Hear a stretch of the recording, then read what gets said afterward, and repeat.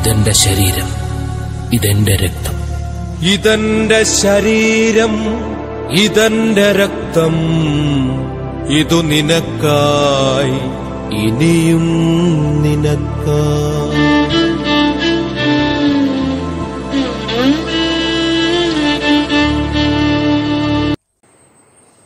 ഈശോം ശിഹായ്ക്ക് സ്തുതിയായിരിക്കട്ടെ. മത്തായി 28:20 യുഗാന്തം വരെ എന്നും ഞാൻ നിങ്ങളോടുകൂടി ഉണ്ടായിരിക്കുമെന്ന് അരുളി ചെയ്ത് നമ്മുടെ ഒപ്പമായിരിക്കാൻ അപ്പമായി തീർന്ന് ലോകത്തിന്റെ വിവിധ സക്രാരികളിൽ ഈശോ ഇന്ന് ബന്ധനസ്ഥനായിരിക്കുന്നു. സക്രാരിയിലെ ഏകാന്തതയിലും ഈശോ ആരോടും ഒരു പരാതിയും പറയുന്നില്ല. കാരണം നമ്മുടെ കൂടെ ആയിരിക്കാനായി ഈശോ സ്വയമേ തിരഞ്ഞെടുത്തതാണ് ഒരു ചെറു ഗോതമ്പപ്പത്തോളം ചെറുതാകുക എന്നത്. സക്രാരിയിൽ ഏകനായിരിക്കുമ്പോൾ ഈശോയുടെ ഏറ്റവും വലിയ സങ്കടം തൻ്റെ മക്കൾക്ക് തന്നിലുള്ള വിശ്വാസക്കുറവും സ്നേഹക്കുറവുമാണ്. മനുഷ്യനിർമ്മിതമായ ഒരു ചെറു ഗോതമ്പപ്പത്തിൽ ദൈവപുത്രന് എങ്ങനെ വസിക്കാൻ കഴിയുന്നുവെന്ന് പലർക്കും വിശ്വസിക്കാൻ കഴിയുന്നില്ല. സ്നേഹത്തിൻ്റെ ഒരു ഹൃദയത്തിലൂടെ മാത്രമേ തിരുവോസ്തിയിൽ വസിക്കുന്ന ഈശോയുടെ സാന്നിധ്യം നമുക്ക് അനുഭവിക്കാൻ കഴിയുകയുള്ളൂ. ലോകത്തിൻ്റെ വിവിധ ഭാഗങ്ങളിൽ നടന്ന എല്ലാ ദിവ്യകാരുണ്യ അത്ഭുതങ്ങളും സാക്ഷ്യപ്പെടുത്തുന്നു.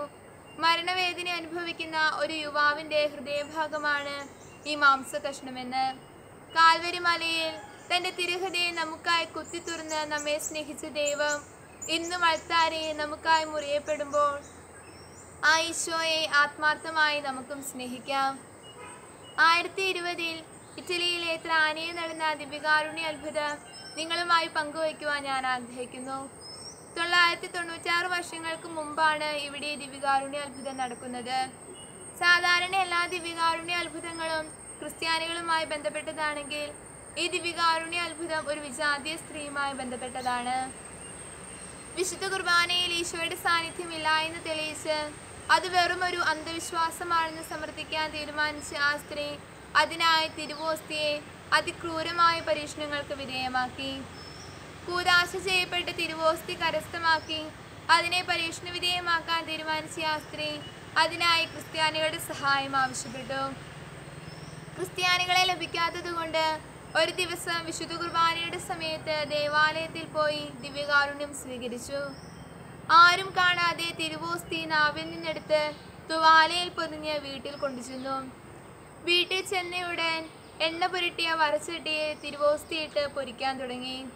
പെട്ടെന്ന് ആ തിരുവോസ്തി ഒരു മാംസ കഷ്ണമായി മാറി. അതിൽ നിന്ന് രക്തം എല്ലായിടത്തേക്കും ചീറ്റിത്തെറിച്ചു.